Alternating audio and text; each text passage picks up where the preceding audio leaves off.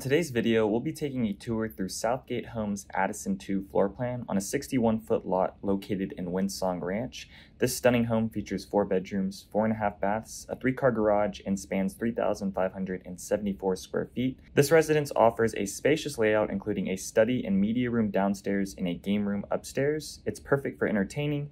This home also has high ceilings within the entry and living room and a luxurious owner suite with a soaking tub and oversized walk-in shower. This video will help highlight the key features and appeal of the Addison 2 floor plan by Southgate Homes. So that makes sense. And this home tour today is going to be over an $894,000 house. This is the Addison 2 plan by Southgate Homes. This is on the corner, kind of on like a small little cul-de-sac, almost like a half cul-de-sac.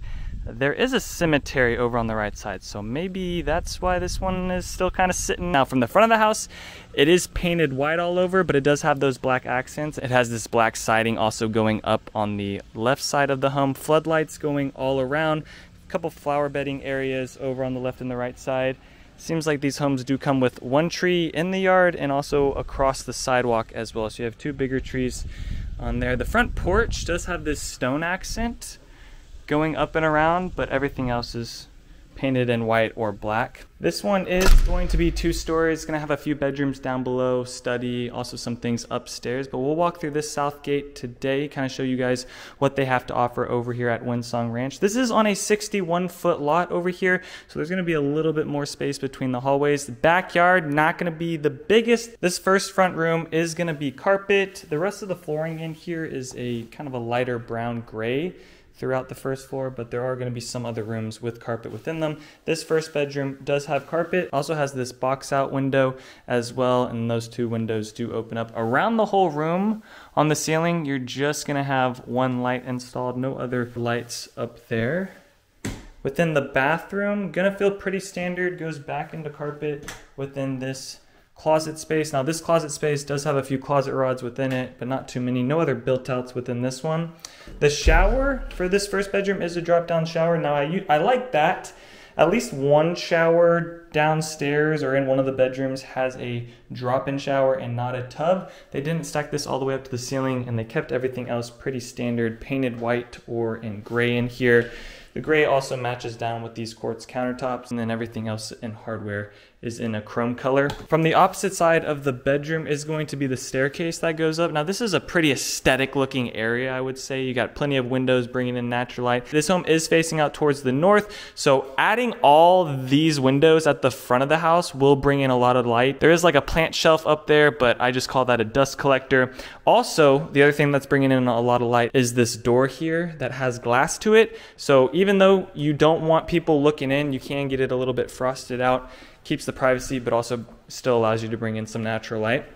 This door leads us into the 3-car garage. And from this 3-car garage, there is going to be like a little cubby underneath the staircase. Then it goes a little bit further back, and then there is 1 tankless water heater on that back side.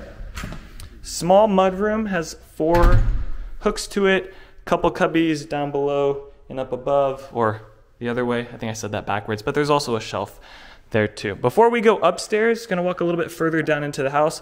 There is a office space in here with 2 windows. And for this one, unlike the bedroom, it does have some other lights to it, but you have this 1 light here that you could later on install the fan. Across from the office is going to be the media room. So the media room's at the front of the house, which I don't know how smart it is to put the office right across from the media room, but that's just how they have this floor plan set up. These 2 doors don't have the glass on them, makes it a little bit more private. It does have surround sound speakers pre-wired in. This would be your TV wall here.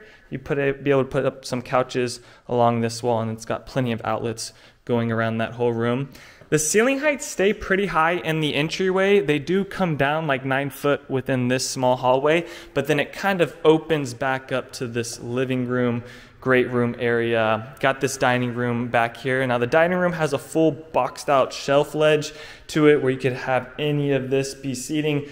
Really big kitchen table could go here, and then they have this chandelier coming down. It's gonna drop right above where you'd put in your table. Before we get to the kitchen, let me just jump out here real quick to show you guys the backyard. Tight spaces on these 61-foot lots over here for Southgate homes. Now, some of the homes are going to be corner lots, they're going to be a little bit bigger, but this is going to be the size of your backyard, about 125 depth to 130 depth on these backyards. For this backside, they did kind of match the front of the house where they painted some things. So continuing with that theme, like the front of the home that had that siding that was painted black, they also have it back here. And then they also painted the ceiling on the patio. 3 windows up along that backside where the primary bedroom is, and we'll get to that here in a little bit as well. For this kitchen, gonna have a few upgrades to it. You're gonna have, you know, double stacked oven. Let me see if I can turn on some lights. Where are these lights? Here we go.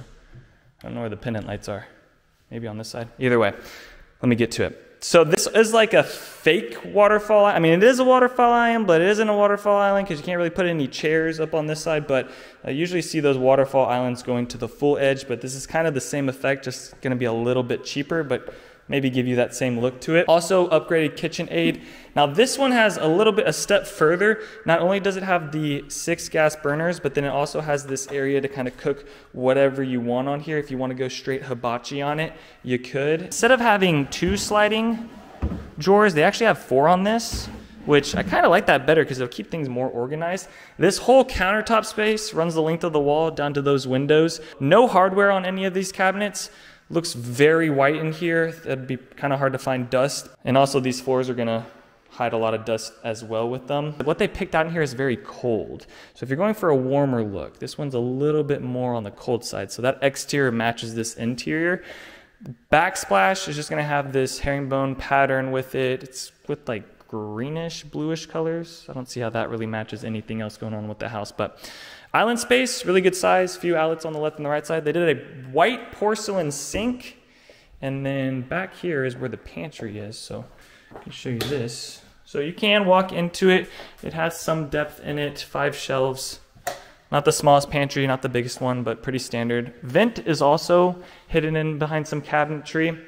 For the great room area, it has that cathedral ceiling up above, which just makes it a little bit more grand in here. And then you can see where the game room loft area peeks over, where you can actually see to the downstairs. For the fireplace, it does bump out a bit off this wall, leads it into a hallway into your primary bedroom. But for this one, they just took this tiling up to the mantle. Don't feel like you have to take the tiling all the way up. Okay, that could be overkill and be over budget. I think this look here, where you just have a nice boxed out mantle, painted in a good color. I don't know about gray, I kind of like a darker wood or something. It makes it feel a little bit more homey, but then putting tiling up to that top of the mantle, I think that's a nice finished look. Don't feel like you have to take the tiling all the way up to the ceiling. It is going to make your ceilings look a little bit taller, but it is also going to save you some money when it comes to the design center. TV outlet stuff is kind of plugged up along this wall, so I guess you could have it over the fireplace, but you could also have it over in this section too.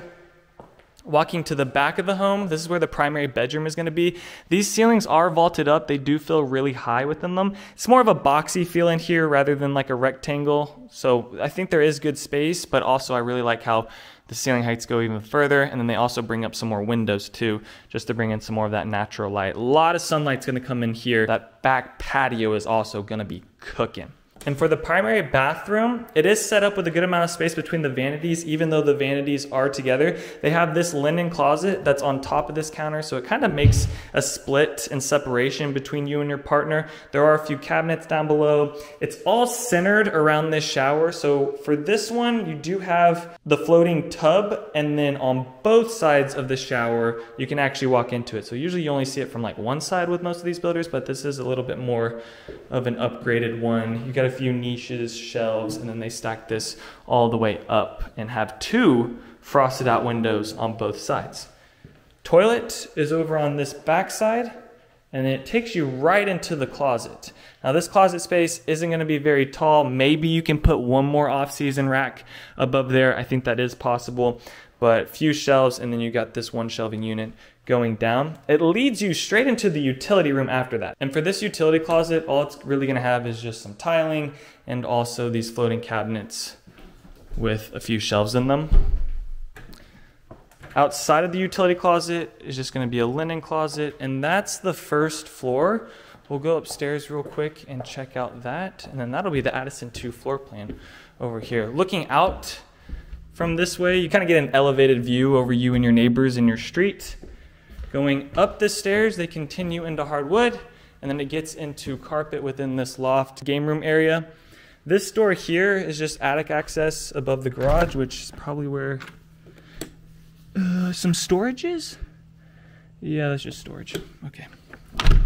Game room splits a little bit off to this corner. Now this could be another office space here. You do have the office down below, but this could be like a little nook or hangout area along with this game room side. You can look over both ends. So you can see down into the entryway, all that going on down there. And then I wish this wall was more opened up, and they might actually be able to do that, but that's what I would do. I would open up these walls.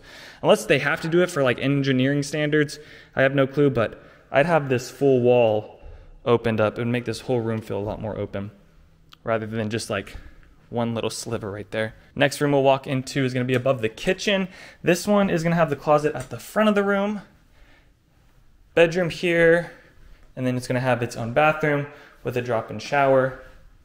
And then at the front of the house, it's gonna be a similar setup, but this one is going to have the bathroom on the outside. So this one here on the back side, it's gonna come with its own suite. This one here is going to be shared out with the rest of entertaining people or guests being up here are going to use this bathroom. This one's pretty standard. It does have the tub within it. Pretty simple what's picked out there. And then the front bedroom is also going to have that same type of boxed out window with it. And then also a few shelving units within the closet. And then I might have mentioned this earlier, but it's completely carpet up here. So you do get that hardwood flooring down below. But then up here goes into carpet. Whether or not you want to change that later, you could. I wish they would have done that color hardwood flooring through the rest of the house rather than the gray.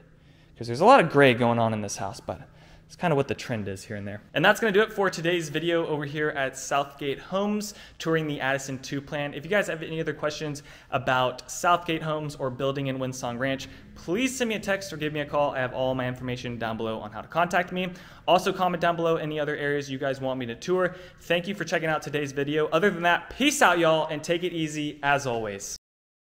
Thanks for checking out my channel and watching that video. I got more videos floating around here. If you're in the market to buy or sell real estate in the DFW area, contact me, Daniel, at the Home Expert Team. I will be happy to answer any of your questions. Besides that, bye.